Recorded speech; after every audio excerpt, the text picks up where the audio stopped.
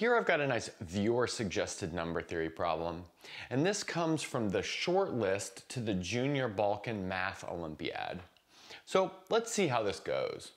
We want to find all triples of prime numbers, we'll call them P, Q, and R, such that these three rational expressions defined in terms of those primes are all integers. So let's see what we've got. We've got P squared plus 2Q over Q plus R, Q squared plus 9R over P plus R squared plus 3P over P plus Q. So really we've got two big conditions happening here.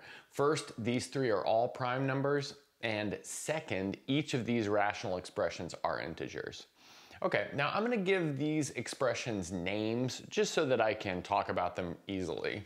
I'll call this one capital A, I'll call this one capital B, and then I'll call this third one capital C. So often when you're working on problems that involve prime numbers, it'll be important to determine if it's possible for any of these prime numbers to be even. And that's of course really useful because the only even prime number is equal to 2. And that's in fact how we're going to start. So we'll start by showing that Q and R must both be odd primes, so it's impossible for them to be equal to 2. Okay, so like I said, we'll first show that Q and R are both odd. And you can probably hack this together in any order, but we'll start by showing that R is odd. So maybe we'll make that our first claim. So R is odd. And we're actually going to prove this first claim by way of contradiction. So by way of contradiction, let's suppose that instead of R being odd, it's even. But there's only one even prime, so that means we're supposing that R is equal to 2. But now the condition that these expressions are integers come into use. So maybe we'll look at C. So in this setup, we have C is equal to 3P plus 4 over P plus Q. So we're going to further break this down into subcases, and that's going to depend on whether or not P is even or odd. So let's look at the first case when P is even. Well, again, that means P is equal to 2 because P is a prime. Plugging in P equals 2 inside of C, that'll give us the following new expression. So now C is equal to 10 over Q plus 2. But again, our assumption is that this is an integer. That's kind of our main goal over here. But that tells us that Q plus 2 must be a factor of 10 or maybe a divisor of 10. But it's really easy to write down all of the divisors of 10. We have Q plus 2 must come from the set 1, 2, 5, or 10. Then like subtracting 2 from both sides of this situation gives us that Q must come from the set -1, 0, 3, or 8. Again, we're assuming that Q is prime, so that means it can't be equal to 1, it can't be equal to 0, and it can't be equal to 8, so that means Q is equal to 3. Okay, so let's see what we have now. So now we have P is equal to 2, Q is equal to 3, and R is equal to 2. You know, in this case that we're looking at. But now plugging these values for P, Q, and R into B, we'll see that we have a problem. So under this setup, we have B is equal to 9 plus 18 all over 2 plus 2, which is 4, but notice that's 27 over 4. That is not an integer. So we've reached a contradiction. Now you might say, well, what have we contradicted? Well, we go back up to the beginning of this case.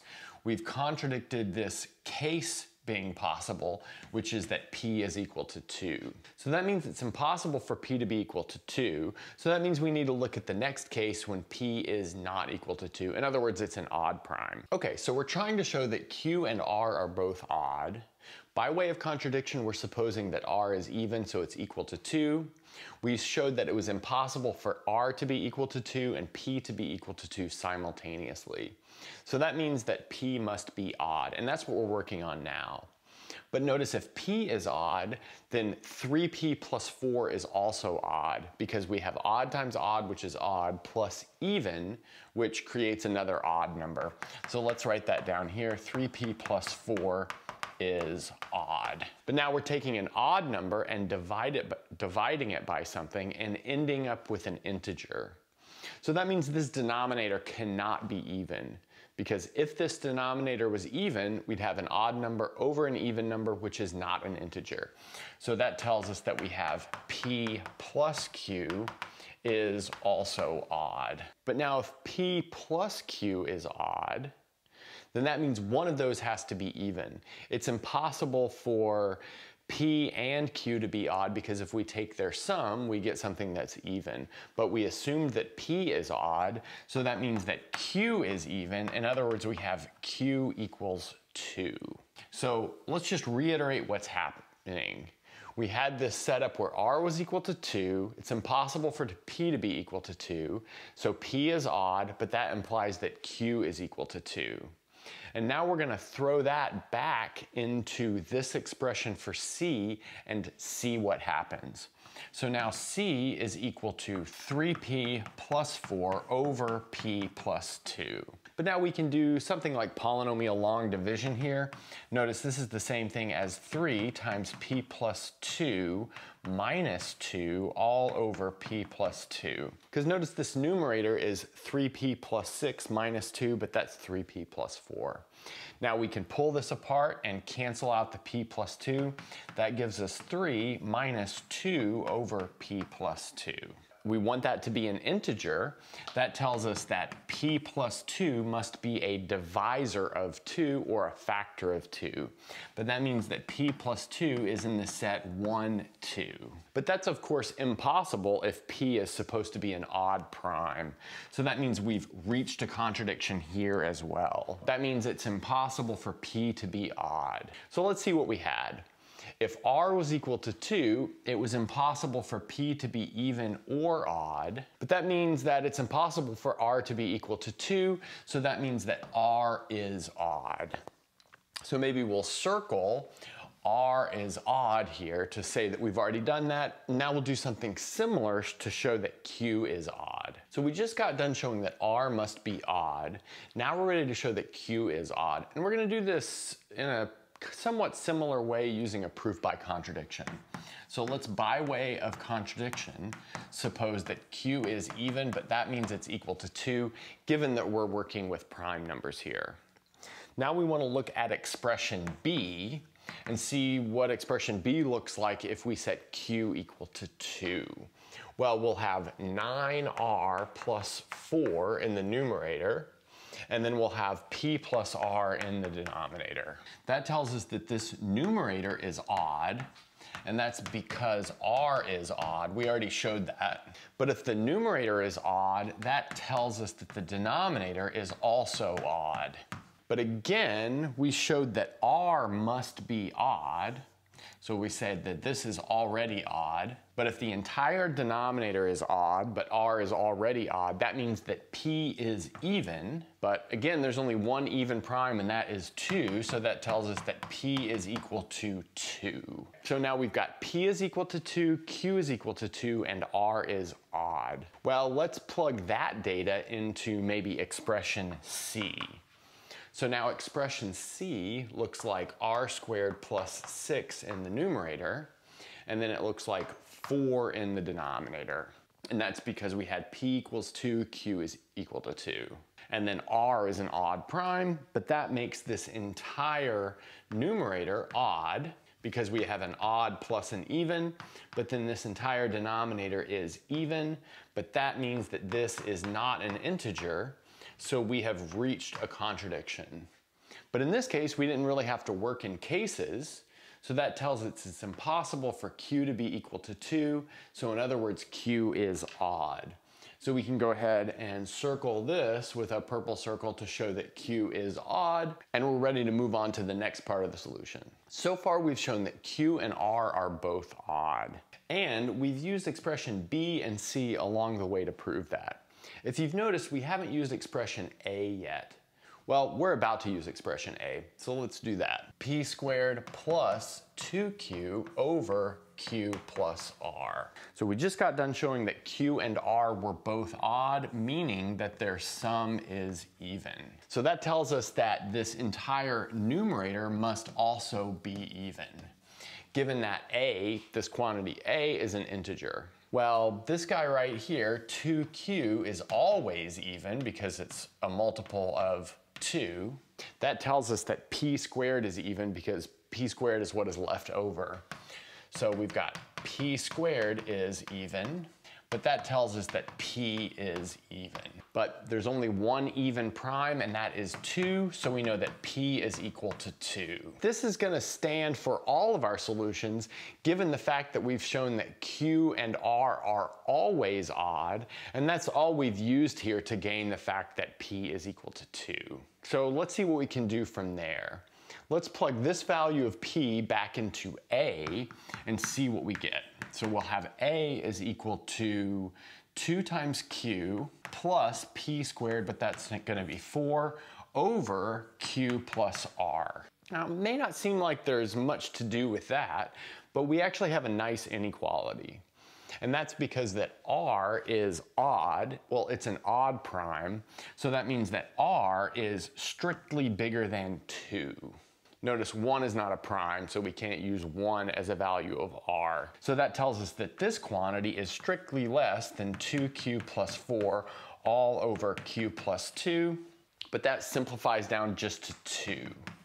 So we have a, this quantity which is an integer, it's actually kind of obviously a positive integer, is less than 2, but there's only one positive integer less than 2, and that is the number 1. So we have a is equal to 1. That's actually going to be pretty helpful because now that tells us that this numerator is equal to this denominator. So we have 2q plus 4 is equal to q plus r. Again, we use the fact that p was equal to 2. But we can move this around pretty easily to see that that means that r is equal to q plus 4. Let's see what we have so far. Q and R are both odd, P had to be equal to 2, and Q and R had this relationship. R was equal to Q plus 4. So these are all the parts that are necessary to finish this off, and that's exactly what we'll do. So let's see where we are so far. We've shown that P had to be equal to 2 and R was equal to Q plus 4. And that's under this setup where P, Q, and R are all primes, and these three expressions are all integers. And now the game is just to plug this data into one of these expressions and force that expression to be an integer, and then gain the value of either R or Q, which in turn allows us to calculate the value of the other one. And I think you could probably do this with any three of these expressions, but we're gonna choose expression B. So let's see, under this setup, B will collapse to the following thing. So we'll have Q squared plus 9 times R, but that's Q plus 4, over P plus R, but that's going to be Q plus 4 plus 2, given that P is equal to 2. Okay, so that simplifies out pretty nicely to Q squared plus 9Q plus 36 over Q plus 6. Now the name of the game is just to do polynomial long division, viewing that as a polynomial in the indeterminate Q, which is in fact playing the role of a prime number, which we'll use at the end. So I'll let you guys do just standard polynomial long division and see that this becomes Q plus 3 plus 18 over Q plus 6. But in order for this to be an integer, we need Q plus 6 to be a factor of 18, but it's pretty easy to write down the factors of 18, so that means Q plus 6 comes from the set 1, 2, 3, 6, and then 9, and then 18. Okay, but now subtracting 6 from both sides, that tells us that Q comes from the set -5, -4, -1, 0, 3, 12. But then it's also prime, so I'll just say that it has to be that set intersected with the set of all prime numbers. All in all, there's only one prime number from that set, and that is q equals 3. So that tells us that q must be equal to 3. And then plugging that value of q back up into our equation up here, we see that r is equal to 7. So this is in fact the only triple that satisfies these conditions over here. We have p is 2, q is 3, and r is 7. And that's a good place to stop. So it's impossible from so let's